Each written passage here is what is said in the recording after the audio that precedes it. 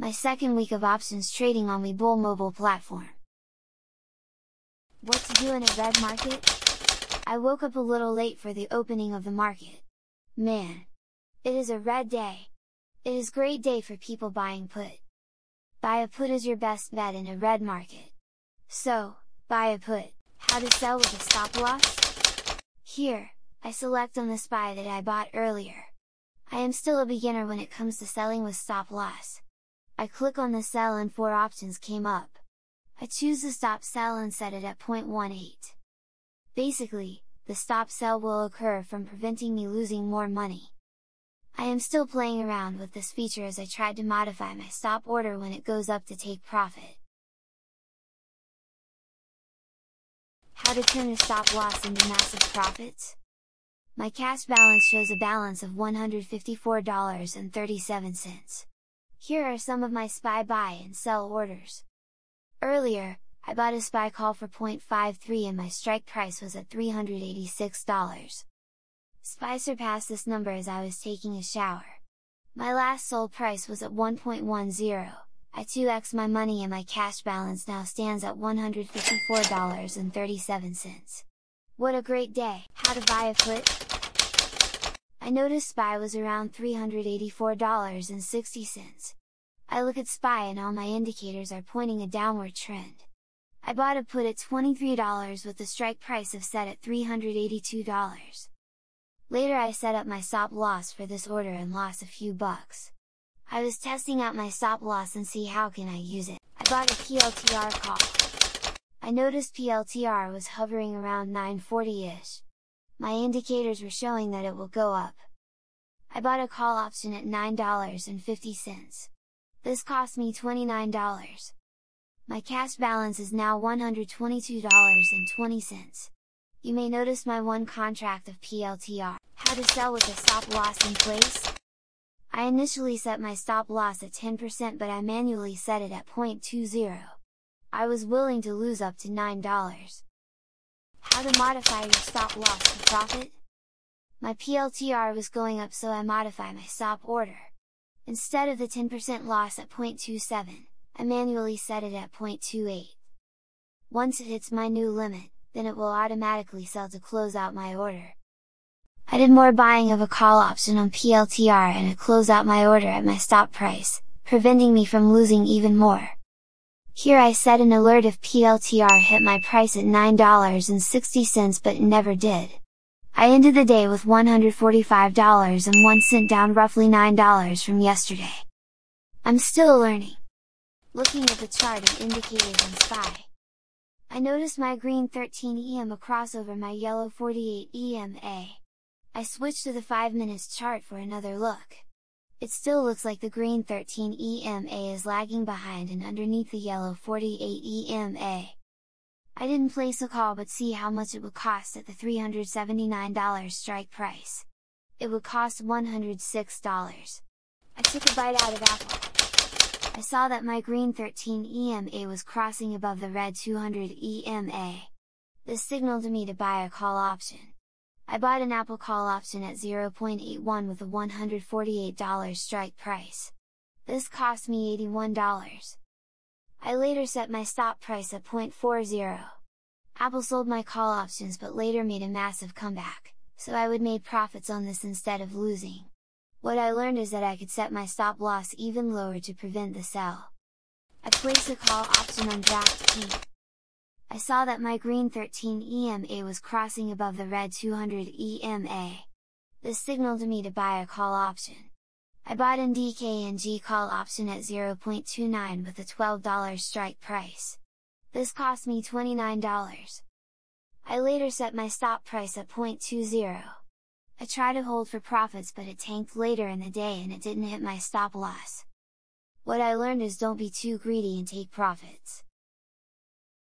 Checking out NVDA to see if a good call to buy. I noticed my green 13 EM across over the 48 yellow EMA. I wanted to wait and see if it touches the red 200 EMA. I zoom in to have a closer look. The green 13 EMA never crossed above the red 200 EMA to signal a call. The call options will be too rich for me right now. I tried to place a SPY put at the end of my trading day. Overall my strike put didn't hit my limit and I didn't have the greatest trading day. My cash balance is now $100.53. I can't wait for tomorrow. I started my day by checking out my cash balance. My cash balance is now $100.53. It's a new day and I am ready to make some money. First, I checked out SPY. It seems there was an early market sell-off as SPY stands around 371-ish. QQQ was around 280-ish. Looks like the same thing that happened to SPY happened to QQQ. Let's have a good trading day. I bought a put option on AMC. From my chart and indicators, it looked like AMC was going down. I bought a put option for $29 at the strike price of $14.50. Later, I set my stop loss at 0.16. I was willing to lose up to $13. I bought a call option on Lucid. From my chart and indicators, it looked like the green 13 EMA was crossing above the yellow 48 EMA, so I bought a call option for Lucid at $39 with the strike price at $19.50. Initially, I set my stop loss at 0.25. I set and modify my stop loss for both AMC and Lucid. Eventually, my stop loss for AMC made a sell, preventing me from losing more money as it was going up. My big win on Lucid. My cash balance stands at $104.29. These are my buy and sell orders. I'm learning to modify my stop loss on my options. Every time Lucid ran up, I reset a higher selling point so I can make profits. Eventually, I sell out at my stop price at 0.61 to take in profits for the day. This was a big win for me as it gave me confidence for my next play. I went for an Amazon put at the end of the trading day. I noticed that my green 13 EMA was crossing down on both the yellow 48 EMA and the red 200 EMA. My MACD indicator was going down while the stochastic RSI was going up. I bought a put on Amazon at the $108 strike price for $1 or $100. I got overly confident and should have known better based on the stochastic RSI indicator. Eventually, I set a stop loss at 0.50 and Amazon went back up and I lost out on $50 for this trade. I ended my trading day with $54.17. What I learned is celebrate your win and save to invest another day, so don't get overly confident and destroy your momentum. On to Friday, July 15, 2022. I bought a NEO put to start of the trading day. The strike price on NEO was $20 in which I paid $12 for the contract. I noticed from my chart that NEO was going down. I set my stop loss at $6 so I was willing to lose half. I was watching NEO as it went beneath $20. I modified my stop loss at 5% and made 100% profit as it made a sell at $24. I was happy to start my day with a little win. On to the next play. I bought an Amazon call and put again.